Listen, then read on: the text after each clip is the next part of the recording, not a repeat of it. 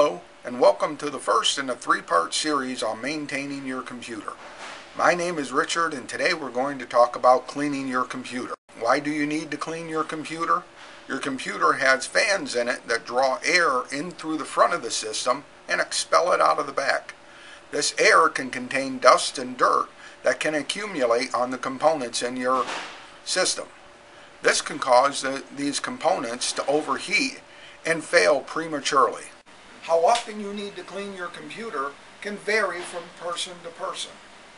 A good starting point for most users is about every 3 to 6 months. What do you need to clean your computer?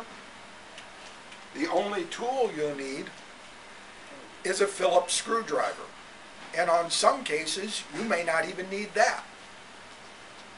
You will also need a cloth to clean the outside of your computer and a can of compressed air to clean the inside of your computer.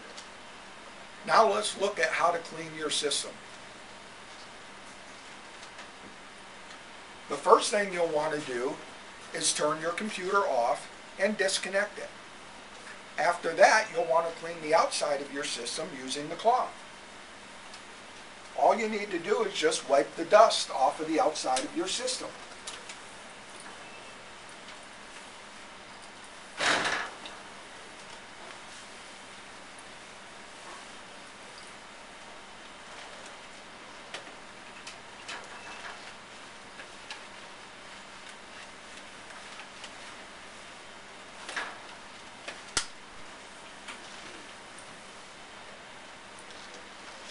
Once you've cleaned the outside of your system, it's time to clean the inside of your system. Start by removing the side panel. You'll want to remove the panel that's furthest away from the motherboard. You can tell which side the motherboard is on by looking at the connections. You'll want to remove the panel that is furthest away from the connections. Remove the panel by first removing the 2 screws.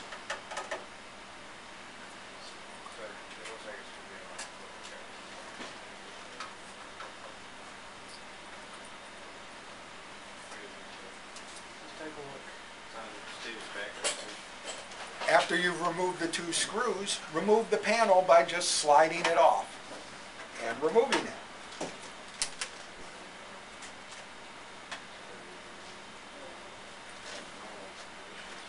Once you have the side panel removed, clean out the inside using your can of compressed air.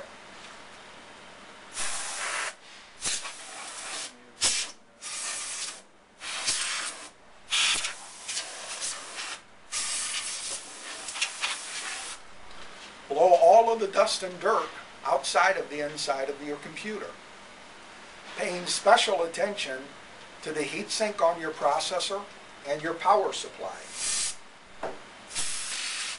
as these are 2 areas that can accumulate a lot of dust and can cause the most damage.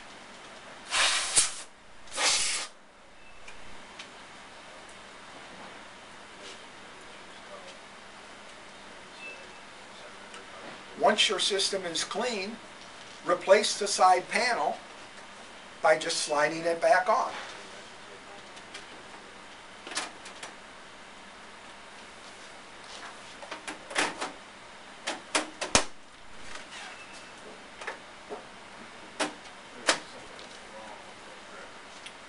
Then replace the 2 screws.